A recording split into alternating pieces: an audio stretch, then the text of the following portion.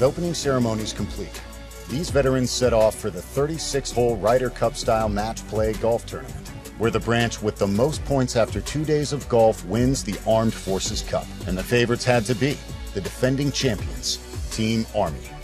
Founded in June of 1775, the Army is the United States' oldest branch and its largest, with over 450,000 active personnel. Historically regarded as the world's premier land fighting force, they know a thing or two about winning.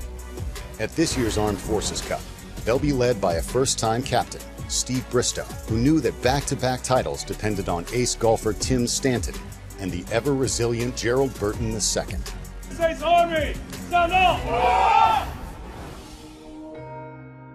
My name is Colonel Retired Steve Bristow. I was in the U.S. Army for a little over 30 years.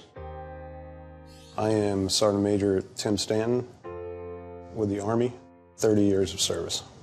I decided to join the Army back when I was a young man. It was a way to get some money to go to college, which was my ultimate plan. I enjoyed the Army, so I wound up staying. I left Tucson, Arizona, and went straight to Germany after basic training in AIT. So it was life-changing for me, and then just a big culture change, too. I enlisted in the Army as a young infantryman. I got commissioned, and I started out as an armor officer. And then I moved to communications. After that, went out to various assignments around the world. Germany once, several times overseas for the Gulf War, Operation Enduring Freedom in Afghanistan. Gerald Burton, 14 years in the Army. My father was in the Army. His father was in the Army. His two brothers were in the Army. It was a path set out for me. So when I went in the Army, I did 3 tours in Iraq.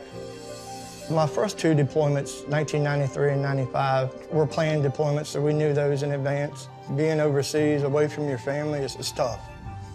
You know, you get up every day and you don't know what your day is going to be at the end of it. My last deployment was in 2007. I actually volunteered. So my unit, we did convoy security. 2007, we were out on a mission and my truck was hit with an IED.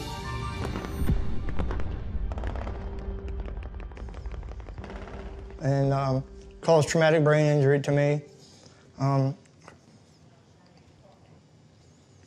then what happened?